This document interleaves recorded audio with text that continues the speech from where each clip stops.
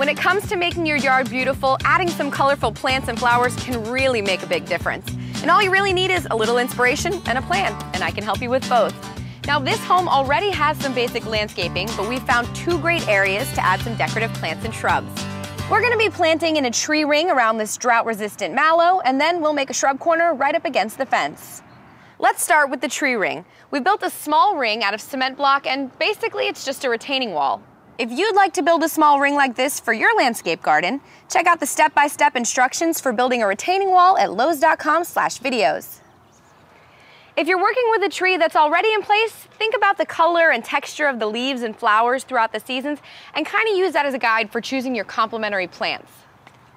If your tree is an evergreen, go for deciduous shrubs and always plan to place your lowest plants in the front. And mix up the types too. Lowe's has lots to choose from, giving you a wide range of choices for your landscape gardens. And when you visit lowes.com/plants, you can find all kinds of varieties and even landscape ideas to give you inspiration when you plan your garden. To go with our cutie mallow here, we've chosen an evergreen boxwood, which we can trim periodically to keep it looking good, and the pretty pink dahlias, which bloom spring, summer, and fall. And remember, you can always switch out your plants as the seasons change. Okay, so now for our shrub corner next to the fence. A corner space like this is a great way to add personality to your yard, and the centerpiece of our garden is going to be this gorgeous orange tree. In the springtime, it has fantastic blossoms, and later it'll have bright orange, delicious fruit. For your garden, you want to pick a tree that's right for your region, and you also want to make sure it has shallow roots so it doesn't damage your home's foundation. Next to our orange tree, we're going to plant some euonymus that have really fun green and yellow leaves, and these dianthus will add a really nice earthy pop of purple, and then we'll finish it off by filling everything in with this low-growing juniper. It makes for great ground cover. Before you begin a project that involves digging, call 811 to be connected to your local utility company. They'll mark any utility lines for you. If you have mulch, rake it up first. If you're planting in sod, mark off your bed with a garden hose and use a flat shovel to remove the sod. Break the soil using a spade, but be careful not to disturb any tree roots, or you can use a cultivator. Now I'm just going to lay down some landscape fabric to help control the weeds. I'll hold it in place with landscape spikes. I lay out my plants to see just how I like them, then I'll cut an X anywhere I put a plant.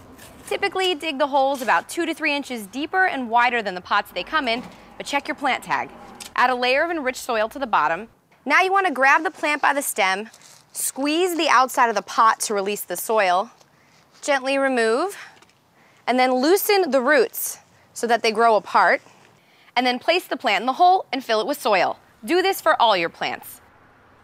Okay, so with all the plants in place, you're going to want to cover everything with a layer of soil and then mulch and then give it a really good soaking.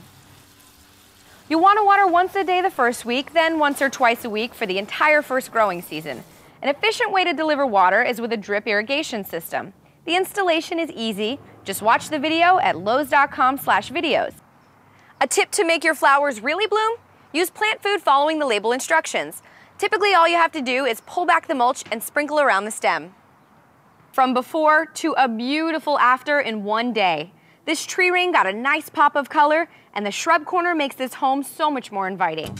For more ideas and garden designs, visit lowes.com/plants, and for other home improvement projects, head to lowes.com/videos.